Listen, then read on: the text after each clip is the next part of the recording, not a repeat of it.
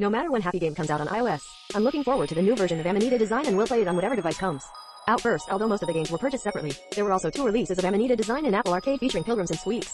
Amanita Design's Happy Game was unveiled last night as part of Nintendo Indie World.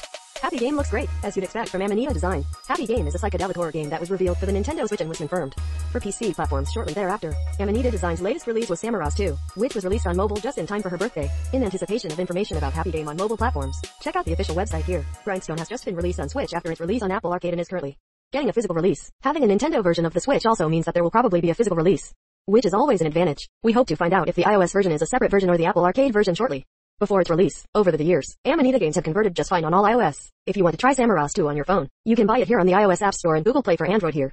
Some Scene 4.0 features designed by Audencio Design. The price is $2.99 on both platforms designed by Audencio.